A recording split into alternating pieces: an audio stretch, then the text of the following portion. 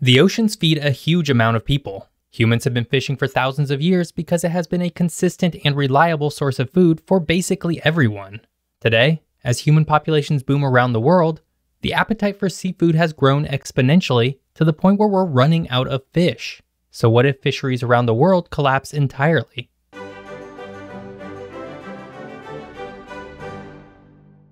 Hello and welcome to What If Geography, where we try and answer the great geographic what-if questions of the world. I'm your host, Jeff Gibson, and today we're diving into the great big blue to explore the worldwide fishing industry.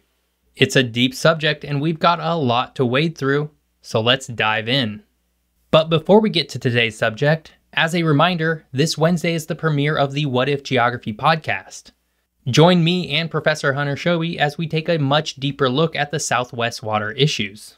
You can find each new podcast right here on YouTube, Spotify, Apple Podcasts, or wherever you find your podcasts. And of course, you can follow all things What If Geography on our official Twitter account. All links are in the description below. People have been harvesting fish and other seafood for at least the last 10,000 years. In fact, scientific tests show evidence that an ancient civilization in East Asia was harvesting freshwater fish as far back as 40,000 years ago. Suffice it to say, fishing has been a source of food for humans for a long time. And it makes sense too.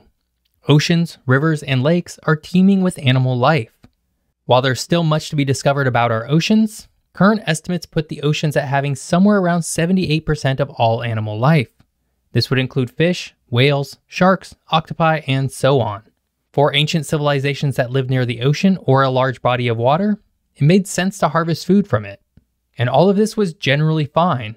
At this level of fishing, the oceans can manage and fisheries can replenish with abundance.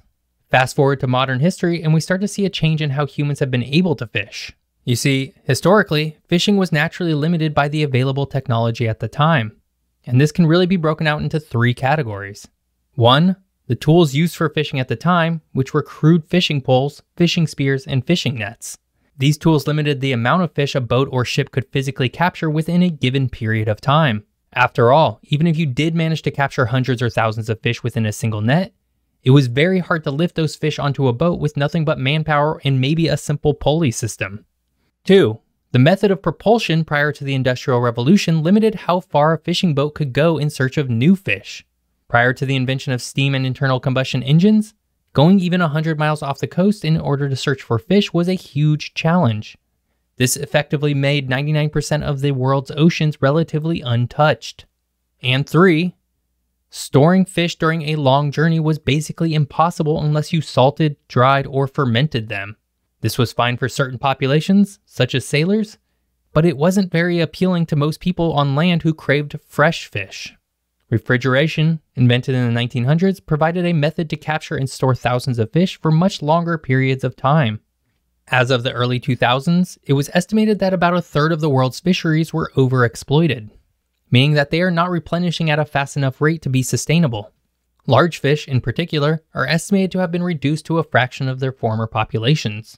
In 2017, the World Bank stated that about 90% of the world's marine fish stocks were either fully exploited or overfished. But even beyond directly fishing, our habit of using the oceans as a landfill and stuffing the atmosphere full of carbon dioxide is having a deleterious effect on the world's fish as well. Plastic is now found in basically all forms of life, but mostly in fish and other ocean critters. Oil spills have decimated entire populations of sea life. And a heating world has begun the process of ocean acidification, which is threatening the biodiversity of the ocean. All that's to say, we are not taking care of our oceans very well at all. All of this technology has enabled humans to harvest more fish in regions farther away on larger vessels and keep them refrigerated for much longer periods of time. And while at one point, the world's fish seemed limitless, we're now at the breaking point. In the not too distant future, we could very well see global fisheries collapse, and that will have huge ramifications for the world at large. But before we get into what a world without seafood would look like, if you're enjoying this video, now would be a great time to subscribe. More fun What If Geography videos are just a single click away. It's important to note that you will not wake up one morning and All of a sudden, every fish in the ocean will be gone. Global fisheries collapse does not mean that there will be no more fish or sea life in the oceans, though climate change certainly endangers all wildlife. A scenario where global fisheries collapse simply means that we are no longer able to feed ourselves through fish and seafood. Life in the oceans would be severely depleted, but not gone entirely. That said, a world where we aren't able to get as much of our food from the oceans will have a huge implication for the rest of the world. Because while it's certainly possible to get all of our necessary protein from plant resources, it's much harder to gain without the right combinations of foods. Seafood, in particular, is high in amino acids, which makes for a relatively cheap and easy method of protein that doesn't require the right combination of specific plants to get the same benefits. More to that point, seafood accounts for a significant source of protein for many countries around the world. Globally, somewhere around 17% of our animal protein comes from seafood. But that's not distributed equally. Some countries rely far more heavily on seafood than others. It accounts for more than 70% of the animal protein in Cambodia, 60% in Bangladesh and the Maldives, and more than half in Gambia and Sri Lanka. Japan and South Korea also get a significant source of protein from seafood. And while it's not a majority of their animal protein, China gets over 25% of its animal protein from seafood.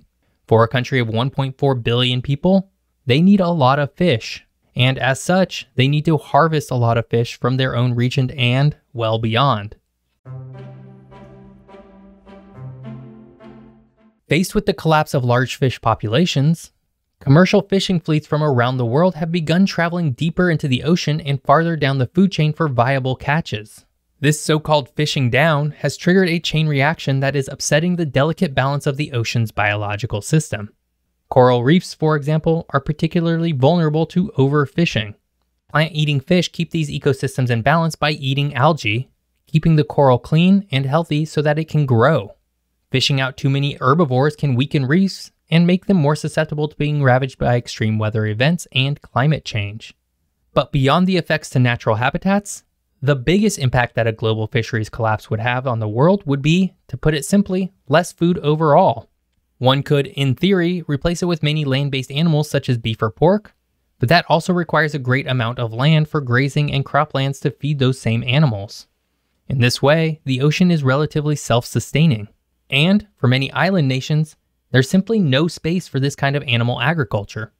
As of 2018, the Ocean Health Index reported that most countries' exclusive economic zones were being severely overfished. In fact, only the areas around North America, Chile, Europe, some parts of Western Africa, and Oceania were designated as being in decent shape. The areas around China, South Korea, Japan, and other Southeast Asian countries, however, are much more dire. And this has led to an interesting global problem: China's fishing fleets. Over the last 2 decades, China has built the world's largest deepwater fishing fleet by far, with nearly 3,000 ships.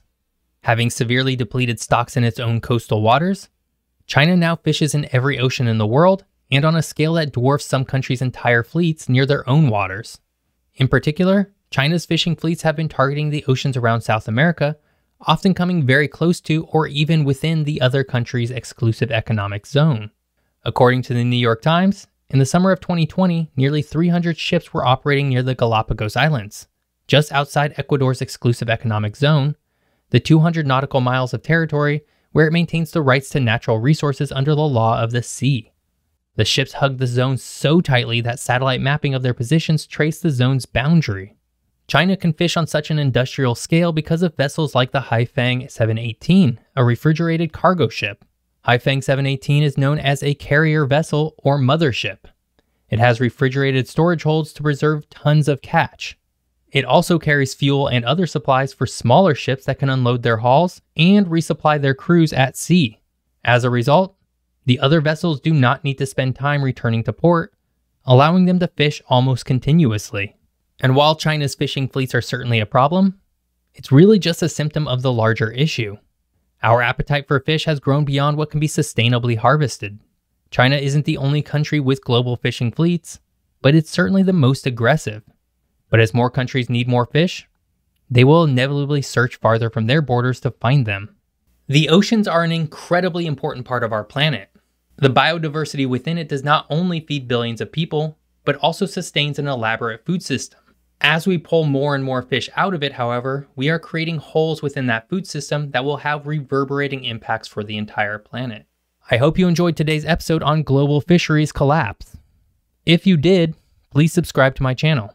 And if you want to watch more of my videos, you can do so here. Thanks for watching. See you next time.